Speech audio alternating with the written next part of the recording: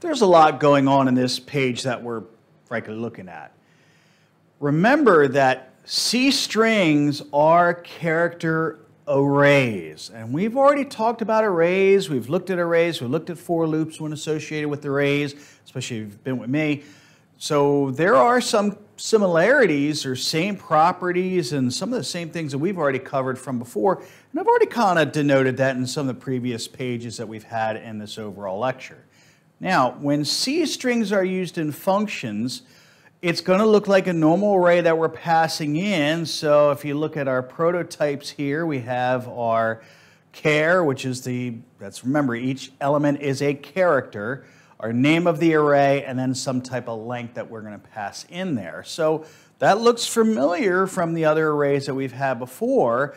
That gives us a pointer to the first element of the string, which hopefully we went over a little bit in arrays. So if not, pointers is going to be coming up pretty soon.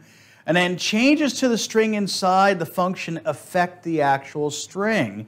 And there's no need for the ampersand. The ampersand gives us direct access. Well, with an array in C and C++, it already gives us direct access. What do I mean by that? So what's going to happen here is that I'm going to be passing in a very simple string of Lupoli and then converting it to all stars. So I have to pass in the array, has to have some values in it, has to be able to count the length of the string inside of that character array, and then it's going to loop through and replace each one of those items with a star instead. So from here on out, that string is now permanently changed from Lupoli to stars. How do I do that? And that's, well, it's a segment of code here. So I have two distinct functions that we'll go over here slowly. Number one is just to display the array. Remember, with an array, even from the integers and floats that we showed you from before, we couldn't display it really nice. We had to use a for loop to go through the entire array to go ahead and display. Now, this is a string this time. This is a character string. So we're going to use that string length function because remember, at the back end of Lupoli is that \0 if we're treating it as a string. So we're going to use that to our advantage. And that's what string length does for us. Here's the other part.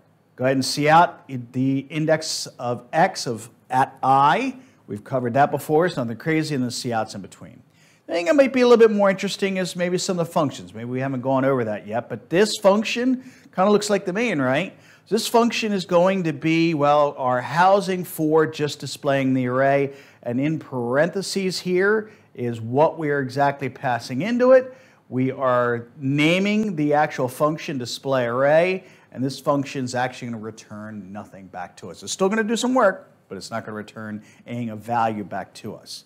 So that is the display array. It's basically passing in Lupoli right here. Our name length is going to be 20, and there's Lupoli. And again, because it's a character array, it's going to put that \0 at the end of it. We're going to then pass name, which is being also highlighted here. We're physically passing name into display array, and that's how we know what this is Lupoli. So that's part one. Hopefully you got all that. The next part. I am then, after I've displayed it, I'm going to use the pad array. And that's this last one down here that has the blinky dot on there. But anyway, what this is going to do, notice the for loops look pretty similar here. The only thing that's different is that for every single index at I, we are going to replace it. Now, I can use the equal sign because it's just a simple character with a star that you see basically here. Now remember, by the way, it uses string length again. So it's going to look at L, replace that with a star. U with a star. P, replace. O, all the way down. And then when it hits that \0, it goes, we're done. So it'll stop right at that spot.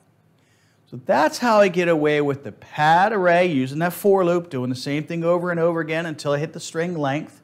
And then I actually go back to display array again, and now it's going to display what we just put in there. And that string is now stuck with stars unless I string cat it, unless I string copy it, or I individually set letters or characters in the array.